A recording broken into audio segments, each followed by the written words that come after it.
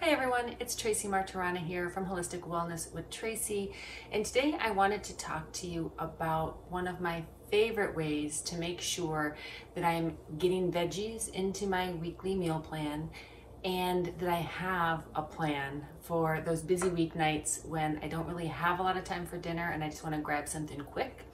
So what I like to do is usually on Sunday, but sometimes it's Saturday, sometimes it's Wednesday. All depends on the schedule. But what I like to do when I have a little bit of extra time to spend in the kitchen is to make up a nice big pot of some sort of very vegetable soup. And I call it that because it doesn't really matter what vegetables are in it. I just want lots of veggies, and I want to have this available so that I can just heat it up for a quick lunch or a quick dinner at any time during the week. I start with pretty much the same basic concept every time I do this, but most of the time I would say every batch is different. So I might choose to make an Italian inspired vegetable soup, or Mexican or Indian. I might choose to add in a bunch of noodles and make it more of a noodle, like a noodle soup. I don't use chicken, so it's just a noodle soup. But I start off just using essentially the same basic formula. I take my basic veggies, I start sauteing them in my big soup pot. I then add maybe any special veggies. So if I'm doing Mexican like I'm gonna do today, I'm gonna be using jalapenos and maybe some red bell pepper. I have some corn that was in the freezer. And then as I cook that up, I will spice it with maybe cumin and chili powder, lots of garlic. And then I'll add some veggie broth to it, but then to zest that up a little bit, I have some spicy V8 that I will add in as well. I'll add some black beans. I have a little bit of rice cooking on the stove. So I really just sort of throw together any veggies I have, plus a few specific veggies or a few specific spices or herbs like cilantro here, to make the soup whatever flavor profile I'm looking for. So today I'm going to make the Mexican version. I hope it inspires you to give this a try. So let's get started chopping some veggies. I have a medium-sized onion that I'm going to chop up.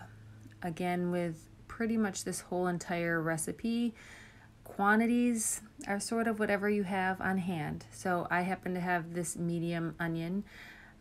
If I had a larger onion, I would use that. If I only had a half an onion in my fridge, I would be okay with that too. This recipe is very flexible. So I just peel the onion.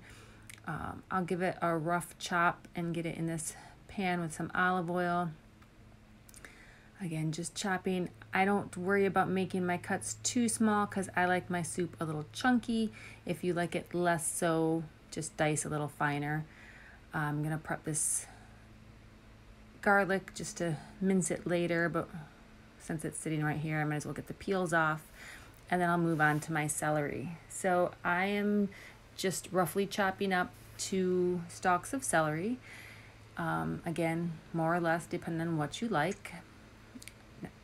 Just zhuzhing around the onions, and then I'll add my celery to that, letting everything starting to warm up and saute while I chop up my carrots. So I had fairly decent sized carrots in my fridge, so I'm just grabbing 3 that I've already peeled, and now I'm just chopping them up, sticking them in the pan, letting everything begin to saute together. Again, into as small as pieces as you like. I like these little half moons, but you could dice them into little triangles if that seems better to you. So I'm just stirring around, and then I'll move on to my broccoli. So I have this big head of broccoli. I'm not going to use it all, so I'm just cut off a handful of big florets, and then I just cut it into little florets. So I like to have some that are nice and pretty, but I also don't mind just chunks of stem as well. So I'm just cutting it up into little bite-sized pieces and popping it in the pot. This is one of the tricks I learned from Rachel Ray on her cooking show years ago, is to have my cutting board right next to my stove, and you can just chop and pop it in and move on to the next thing. Cleaning off my board with a knife Probably not the best habit, but it's what I do. So then I'm just stirring it around, taking a look at all my pretty vegetables. So this is just starting to saute, so they're still nice and crispy now, but as I keep adding veg, they will keep cooking and softening up a little bit. In my fridge, I happen to have this half of a red bell pepper, so I figured I might as well grab that, dice it up and add that in. And since I'm making a Mexican version of the soup, the red bell pepper sounded like a good addition. Again, dice it as small as you want, in whatever manner you want.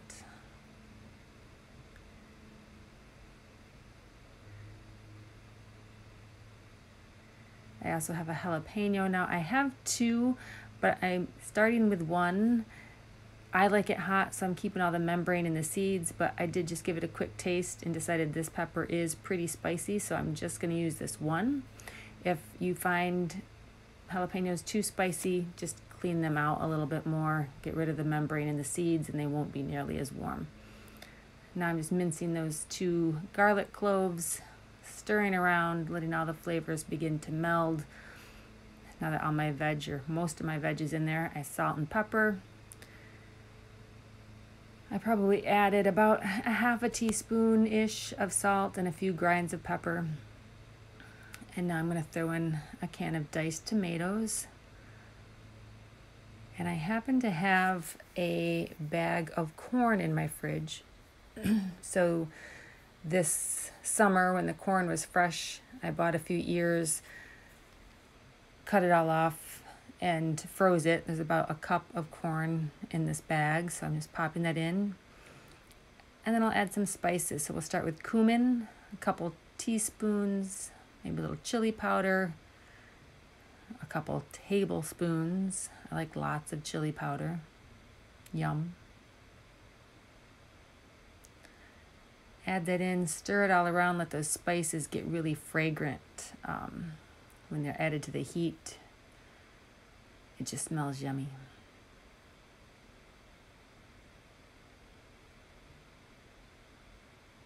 And you can see here the spices begin to add a little bit of color to it. The veggies are starting to soften up. The tomatoes added a little moisture that are allowing it to soften even more. And then I'm going to add in some liquid. So I have this box of veggie broth, just going to dump that in. And then because I'm making the Mexican version, I want to spice it up a little bit more. So I have this spicy V8. I'm going to put about a cup or 2. Again, less if you don't like spice, more if you do. Wouldn't be Mexican soup without some fresh cilantro. I like to pick out just some of the big stems and then chop it up. This is probably about a 1/4 cup. More or less, again, depending on your taste buds. And I will serve it with some fresh cilantro, so we'll add even more later. A little taste test lets me know I need to add a little more spice, so I add probably another teaspoon of cumin and another tablespoon of chili powder. Again, I like to taste all throughout, especially when if I'm making it for the first time, just to see. So I'm adding a can of black beans. Have to rinse those in this colander first. Dump those in. Stir it around. I had pre-cooked some rice, about a cup of rice. So just add that in. And there we have it with the rice and the beans, all the veggies. That V8 added a nice tomato broth. Serving it up with some fresh cilantro. Just chopping that up to sprinkle over top. And then I'll add just a little slice of jalapeno, mostly just because I think it's pretty and I don't mind that nice hot bite when I eat that. But again, if it's too spicy, skip over that.